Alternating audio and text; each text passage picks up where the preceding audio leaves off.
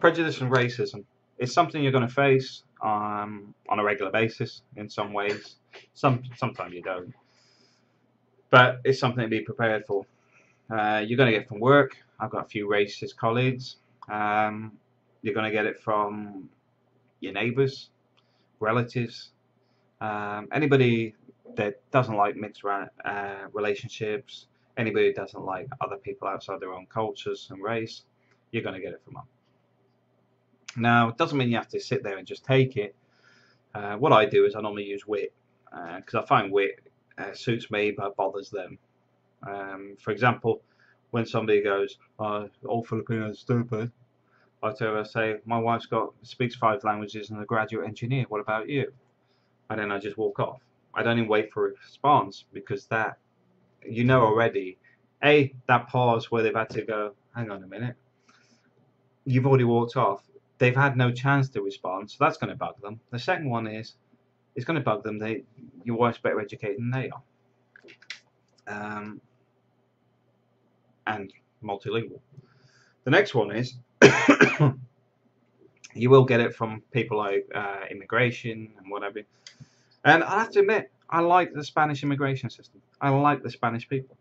They're not complete arses like the UK.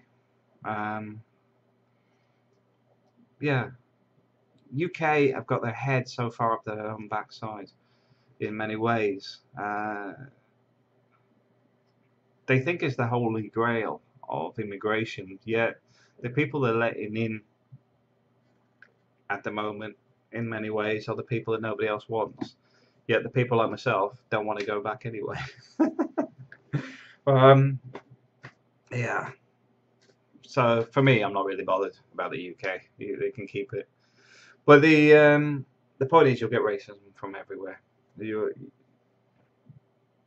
But it's how you deal with it. Family are probably going to be one of the bigger ones. I know people that have got some major problems in their families at the moment, where they're dating at the moment, somebody in the Philippines, but being a family that are from a different culture, and they're not white. They're, well, I don't know if you define them as white, but anyway. But the fact is, the whole family's rejected this guy's wife, even, well, girlfriend. There will be his wife. But what I'll say in that situation is, just ignore it, because what happens is, when you get married and it's 100% committed, people generally will come round, or they just won't speak to you again. And if that's the case, they don't speak to you again, they obviously didn't value you as a person. They value themselves as being somebody on a pillar that isn't worth knowing. So be aware of those things, and you will get it. You will get the guys at work mock you behind your back. But it's like with somebody said to me, it was a comment, I can't remember what the actual comment was, but I just turned around and I said, well, is your wife still on that diet? And while they were pausing for that, I walked away, because they know I have a very beautiful, intelligent, smart, attractive wife that is not overweight.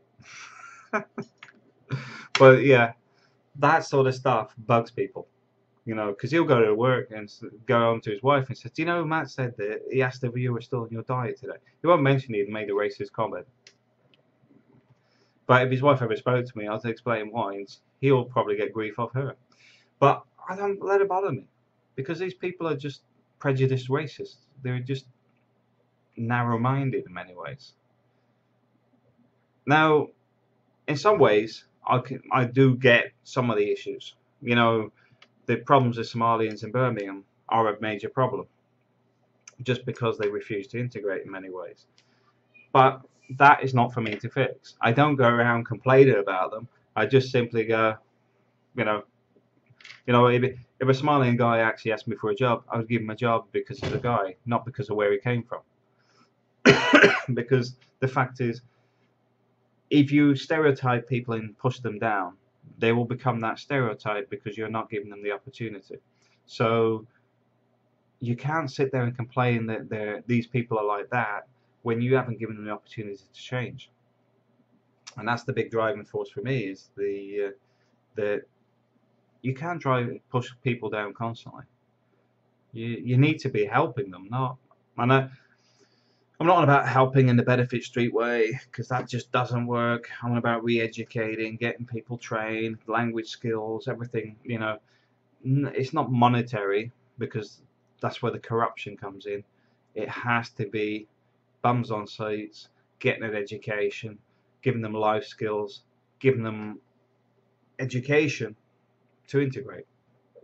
And they may not want to integrate, but the fact is, when they signed up to come to the UK, they agreed to it.